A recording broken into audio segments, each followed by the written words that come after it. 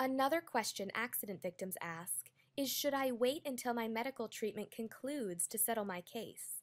The insurance company knows that the quicker you settle the claim, the less money it will have to pay.